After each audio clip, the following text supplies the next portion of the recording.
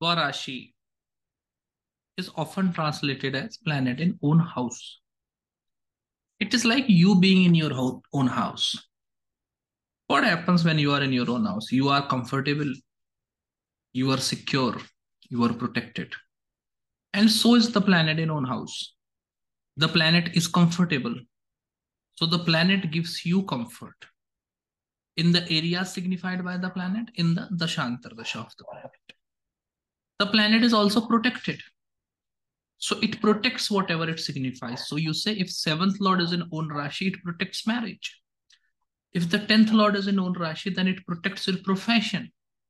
So there is no one who can make you leave your profession until and unless you want to leave it or you have lost interest into it.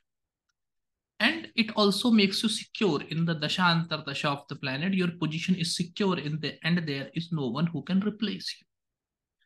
As I have told earlier as well, after exaltation and Mulatrikon, planet in own Rashi is the third most powerful condition for a planet. So this planet gives good result in their Dashantar Dasha. Whatever is signified by the planet, that result comes to pass for sure. And the nature, behavior, character of the planet is strongly present in the nature, behavior, character of the native. Like the planet in Mulatrikona also, exalted planet gives twice the result. So 11th lord and 2nd lord in Mulatrikona gives two sources of income. 10th lord in Mulatrikona gives two professions. Right? And 9th lord in Mulatrikona will generally indicate that one have a father and a godfather, a great help in their life. 7th lord in own Rashi will indicate that one will have two marriages and so on and so forth. Most importantly,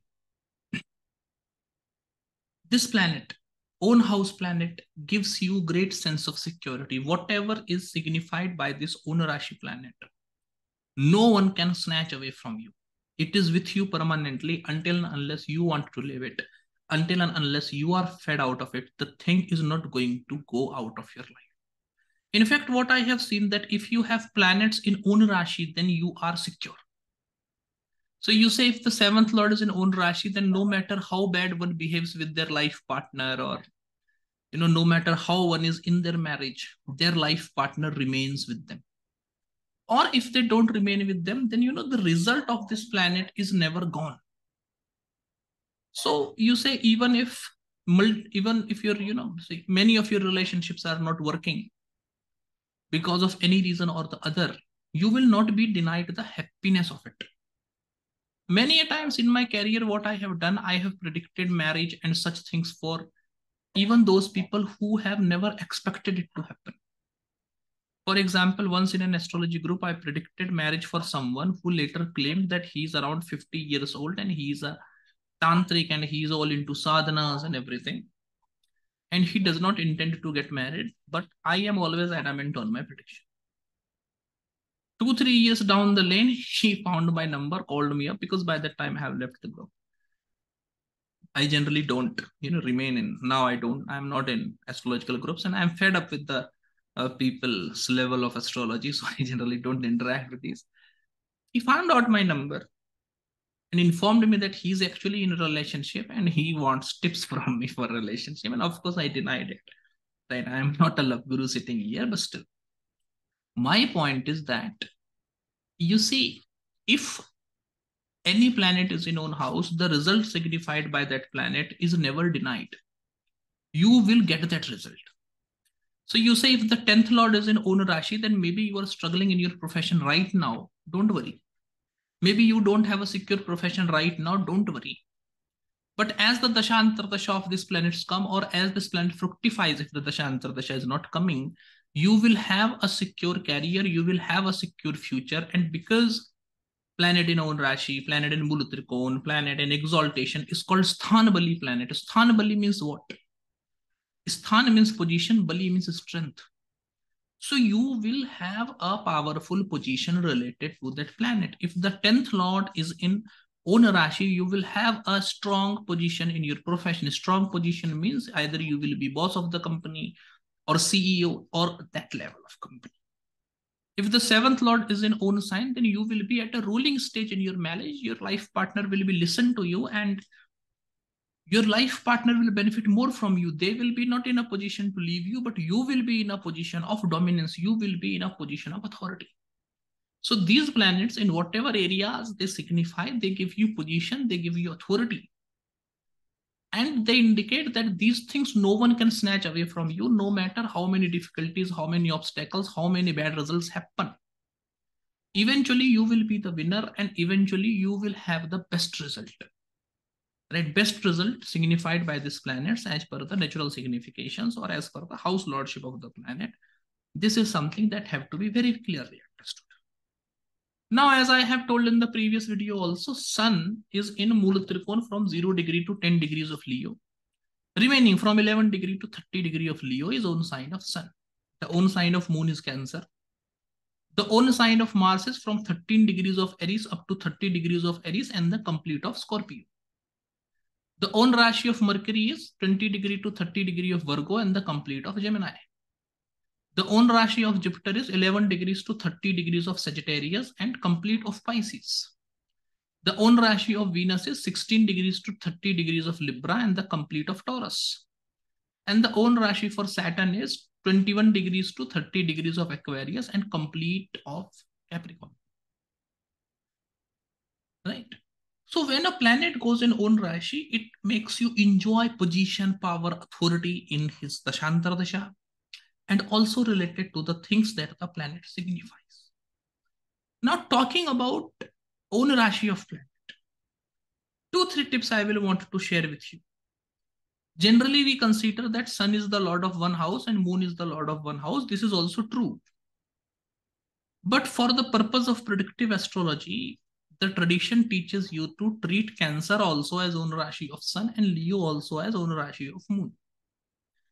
So when it comes to deciding about two Rashis, as in when either Leo or Cancer is in the 8th house, 6th house or 12th house, such bad houses, then whether to take Sun or Moon as beneficial planet or bad planet will decide on the other Rashi. So you say if Leo is in 5th house, then Cancer will be in 6th house. So this is a pure setup that Sun is good and Moon is bad. Now coming to 2nd house and 12th house, if there is Leo in 12th house, then it is a neutral placement for, planet who is lording the 12th house is known as neutral. So whether you should take Sun as good or bad, now treat Cancer as own Rashi of Sun, and because Cancer is in 11th house, Sun should be treated as bad planet. For Virgo ascendant, this will be set up for Virgo ascendant. For Leo ascendant, there will be Cancer in 12th house. It will make Moon neutral. So you consider Moon as good or bad. Now consider Leo also as own Rashi of Moon, and as Moon will become the Lagna Lord for a Leo ascendant, Moon is a beneficial planet. Same happens with 2nd Lord also. 2nd Lord is neutral. So if the 2nd house is having Leo, that will happen for Cancer ascendant. Treat Cancer as own Rashi of Sun, and because Cancer is falling in the ascendant, Sun should be considered a beneficial planet. That happens for Leo ascendant, Cancer ascendant. Now, if the 2nd house is having Cancer, then in that particular scenario, Moon becomes neutral. This will be a setup in Gemini ascendant. Now consider Leo as 2nd Rashi of Moon, and because Leo is falling in the 3rd house, Moon should be considered as a malefic planet in Gemini ascendant. Now, because Moon is a malefic planet, the Dashantar Dasha of the Moon will be challenging. Any planet, if Moon is conjoining or aspecting good planet, Raj Yoga makers, Lagna Lord, 4th Lord, 10th Lord, 5th Lord, 9th Lord, they will tend to destroy the Raj Yoga. Destroy the Raj Yoga means in their Dasha, Antar Dasha, loss of power, loss of position can happen. If they are conjoining with the 2nd Lord or 11th Lord, or making any connection with 2nd Lord or 11th Lord, then they will tend to destroy the Dhani Yoga. That means because of their significations, or in their Dasha, Antar Dasha, loss of money will happen. That is a point. Other than that, additionally, what you will see for other planets, for Mars and Venus, their own Rashis are mutually 6-8 to each other, right? Aries, Scorpio is 6-8 to each other. Libra, Taurus is 6-8 to each other. Now, in this particular case, the planet can only save a Rashi. He cannot save both the Rashis, right? So, for an example, one confusion is there that if any of these planets are the Lagna Lord, then whether to consider them as benefic or not. Because along with being Lagna Lord, they will become Lord of either the 6th house or 8th house. There is a clear-cut rule for that. Lagna Lord is always positive. So, If they are Lagna Lord, they are always positive. But other than that, many a times we are confused regarding the result. For example, you say, for a person, you say Leo ascendant person. What will happen for a Leo ascendant? Venus will be the lord of third house and Venus will be lord of 10th house. Now, if Venus is powerful or Venus is in any placement, whatever is the result, whether that is coming to the Rashi Libra or it is coming to the Rashi Taurus, that will be the decisive factor. Now, in these cases, let's understand one thing, that both these Rashis, if a planet owns two Rashis, one will be a male Rashi, another will be a female Rashi. So if Venus is situated in male Rashis, Aries, Gemini, Leo, Libra, Sagittarius, and Aquarius, then Venus will give more result to his male Rashi, Libra. Whereas if Venus is situated in female Rashi, Taurus, Cancer, Virgo, Scorpio, Capricorn, and Pisces, then Venus will give more result towards his female Rashi, Taurus.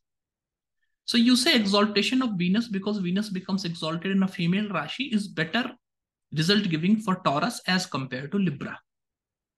The same thing happens for Mars and all planets. Even ever you have to decide that if Mars is exalted, which Rashi will get the maximum good result, because Mars is exalted in female Rashi, Scorpio will get better result, good result. But because it is exalted in third from Scorpio, though Scorpio gets the maximum good result, but it is not felt completely. So you have to synchronize yourself with the result. This is very important. Remedy is one part. You do remedy for a planet, remedy works or not, that is another point. Another good point is synchronization. That you should make suitable changes in your nature, behavior, character so that you can enjoy the result of planet. For example, Mars indicates courage. And if you are timid, if you don't have courage, if you don't show courage, then 100% result of Mars you cannot enjoy. So you have to make yourself like the planet if you 100% want to enjoy the result of planet. Otherwise, it will be problematic. This is something that you have to understand. This is one of the tips. Specifically, this becomes very evident. This particular principle, the planet situated in male Rashi gives result to male Rashi. The planet situated in female Rashi gives result to female Rashi. These rules are more prominent, or it indicates a more contrasting result in the case of Venus and Mars because they rule 6-8 Rashis to each other. One thing is very clear. Understand one thing regarding the nature of Mars and Venus, because both Rashis are mutually 6-8 to each other. You should understand one thing regarding Mars and Venus, that whenever they show a result, they support one type of result, so they don't give another type of result. So Mars and Venus want you to create sacrifice. Only one type of result they will give. For an example, you say Venus is exalted. Now, if exalted Venus have given you a lot of luxuries, it will not give you good marriage. If it will give you good marriage, it will not give you a lot of luxuries. So this contrasting thing in the nature will be there because of their mutual lordship of houses. Same goes with Mars as well. A powerful Mars, if it gives you power, authority, etc. in your profession, because Mars is commander-in-chief, he is the lord of army. So good status. If Mars gives you good status, then other things related to Mars, Mars indicates generosity, Mars indicates power, Mars indicates courage. These things will not be there. If the courage, etc. of Mars is there, or say good relationship with siblings are there, then in that particular scenario, authority Mars will not give. So this contradiction is in the nature of these two planets because their mutual Rashis are 6-8 to each other. You have to understand. If the native tells you that I live a very luxurious, or if you come to know that native lives a very luxurious life because of a strong Venus, then in that particular scenario, their marital life will not be good. Of course, you can also live a luxurious life because of a strong 4th house. Then the marriage can also be good. But this difference you have to understand. Right? They are contradictor planets. Right? They give one type of result only. Both type of result they don't give. Now come to next set, Mercury and Jupiter. You will see their Rashis are mutually 4-8 to each other, right? Gemini, Virgo is 4-8 to each other. Sagittarius, Pisces are, 4-10 to each other. Sagittarius, Pisces are also 4-10 to each other. This makes these two planets as sustainers. This is what I have found. These two planets, Jupiter, Mercury, are sustainers. That means whatever is the result of the house where they are situated in, or whatever is the result of the house they are aspecting, they always sustain the result. Sustain the result means it never perishes. Now, what do you do with that? They sustain the result. This will be evident in their Dashantar Dasha. They sustain the result. This change how you interpret the planetary results. For an example, you say 11th house. 11th house indicates good income also. 11th house indicates awards, recognitions, and honors also. So if Venus or Mars is in the 11th house, then if good income is there, person is not having recognition. If recognition is there, person is not having good income, either of them. Now, because Mercury and Jupiter are supporters.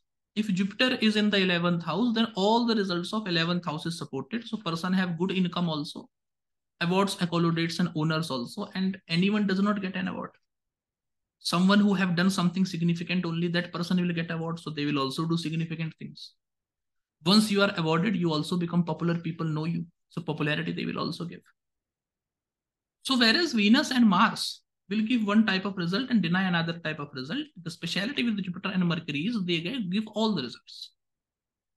For an example, 7th house indicates travel also, 7th house indicates marriage also. Mars, Venus in the 7th house, either the person have a lot of travel one cannot do this way only. So one will have good income. One will have a tension-free, carefree life. One will not be responsible for multiple things, so that they can go anywhere, travel anywhere, anytime. If one have this much freedom, their marital life will not be good. If their marital life is good, then this freedom will not be there. So Mars or Venus is in the 7th house. It does indicate that for good marriage, you will have to do a lot of sacrifice on your personal front. You like traveling. Mars or Venus is there in the 7th house. You have to leave traveling if you want good marriage. If you continue to travel, the good marriage will not be there. Whereas Jupiter, Mercury in the 7th house, they will indicate that marriage is good also. Person is traveling a lot as well. So whatever result is indicated by the house, Jupiter, Mercury sustains both the results. Whereas Mars and Venus only sustains one type of result. Now 6 planets are covered. The only planet is Saturn. Now regarding Saturn, the two rashis of Saturn, Capricorn and Aquarius, are 212 to each other. Now in this particular scenario, one Rashi will be supported and another Rashi will not be supported. So Saturn is also like Mars, Venus. But there is one difference. Regarding Mars, Venus, because their Rashis are 6 set to each other, they give one type of result and deny another type of result. Saturn does not deny, but it makes you do constant hard work. Or if it gives result, it gives in very limited quantities. For an example, you say if Saturn is in 11th house, as I told you, 11th house indicates awards, accolades, honors, and income also. Saturn in 11th house, if it gives you awards, accolades, and honors, then in that particular scenario, either the income is lesser than the hard work, lesser than what the native is doing, right? So more hard work, less income. Or if the income is good, then though the person is appreciated, he gets awards, accolades. So he is getting appreciated, but not getting awarded. So with Saturn, the thing is, though Saturn indicates both the result, but only one result is in 100% full quantity. In the matters of another result, you are always struggling. So Saturn in 7th house, what is happening? If the marital life is good, then to travel with your life partner, spend time with your life partner, go to movie, go to restaurant, there will always be fights. Despite these fights also, 2-3 times a year, you will go for travel and you will enjoy. But remaining time, there will be fighting, there will be bickering, there will be compromise. So this is something that is related to Saturn that you have to very, very clearly understand. And regarding all these planets, you have to understand. And how this understanding comes? This understanding comes by understanding the mutual placement of the two planets. Mutual placements of the two Rashi of the planets. Many a times, students are very surprised that, sir, how do you know? We only tell you that, you know, sir, Venus is the lord of the ascendant, and if it is situated in this particular house, what will be the result? And you quickly tell us that Venus is also the lord of 8th house. So how do you do that? Because generally in a class, this happens, no, people try to ask questions only keeping one factor in mind. But horoscope analysis is not like that. No, you don't keep only one factor in mind. For the Taurus ascendant native, people will ask that Lagna Lord is exalted, what good result it will give. You should understand that 8th Lord is also exalted. So students generally become surprised that, sir, how do you quickly recall the planet as a lord of which houses? And this is very easy to do once you have remembered this mutual placement of houses, mutual placement of planetary rashis. It is very, very easy to do. That is one thing. Secondarily, as I always keep on telling, that our sages have developed the system of astrology. So they have found about planets. They have decided the significations of planet. Now, sun is the significator of father. This they did not found. Sun resonates with Agni Tattva. This they have found. Sun is exalted in Aries. That they have found. Sun should rule the Rashi Leo. That they have found. Sun should rule Leo. That is because of symbology. Sun is exalted in Aries. That is because of astronomical degrees. Right? Sun is the Agni Tattva. That is because of the nature, observing the nature of the sun. These things though they have found out. Now, sun will be the significator of father. There is no feature to decide that. But because fire is connected to dharma also, and the first person to instill dharma in your mind is father. And in the planetary cabinet, sun is the first planet. That's why sun also signifies father. This way, these significations are developed. And I am not telling it to you just because of my fancy imagination. I am telling it to you because of my knowledge of astrological history that I have studied for many years. Right? That is the point. I don't say things lightly. Right? So, because sages have derived formulas based on these ideas, which is very evident when you study the history of astrology, you should also look carefully at these things, mutual placements of rashis of planets, right? Where is the placement of exaltation rashi of the planet from the Mula Trikona rashi or Ona rashi of the planet? These things, if you minutely see, many new secrets of astrology will come up to you. And remember one point, I always say astrology is an intellectual science, right? There are a few things. A person who have not learned much, or a person who cannot think very fast, they can do any job is not true, right? They are fit for few jobs and they are unfit for few jobs. It is something that you have to accept. A person whose learning is slow, a person whose mathematics is not very good, does not work well as a cashier, does not work well in a bank, right? That is a very simple fact. You have to understand that.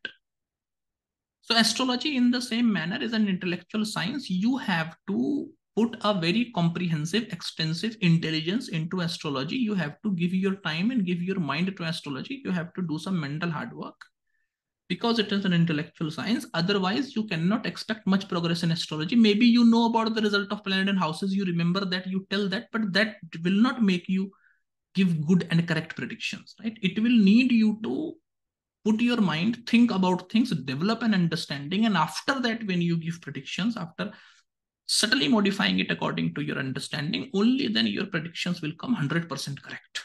This I can guarantee you. So keep this in mind. And if you wish to learn more about planets in detail, right, first of all the basic significations of planets that 80% of the astrologers don't know. For example, do you know that Sun and Mars indicate summer season? Okay, now you know. What to do with the summer season? Sun and Mars indicate summer season means what? What does it do? These things I have taught in detail in 2 of my courses, Mastering the Birth Chart and Mastering the Graha. Mastering the Birth Chart, nowadays in October 2023, I'm also teaching live. You can join that. This is the first course that you should join. After that, Advanced About Planets, you can learn in Mastering the Graha, also known as Mastering the Planets. So these 2 courses you can consider joining if you want to learn about planetary significations and how to use them in predictions in depth, in detail. And these courses are highly effective. And after these courses, like if you are a learner, you have been learning from other sources and multiple places, my courses will give you an edge over others. Why? Because I teach those things which is never taught by others, and generally my students excel very well in predictions. You find any of my students and talk to them about my teaching and talk to them about their predictive skills. They will tell you what I should tell you. Let's say if you want to know more about planet, these 2 things you can consider. Or you can continue watching my YouTube channel, and there is multitude plethora of information. If you just watch all of my videos from starting up to this extent, you will know more astrology. Then you will know by reading astrology for 10, 20 years or learning 50, 60 courses of others, right? So be serious about learning astrology and be very clear that it is an intellectual science. You have to put your mind and then just follow my videos. That will be enough. And if you want advanced knowledge, if you want to really make it to the astrology, then the 2 courses that I have recommended you, you should join.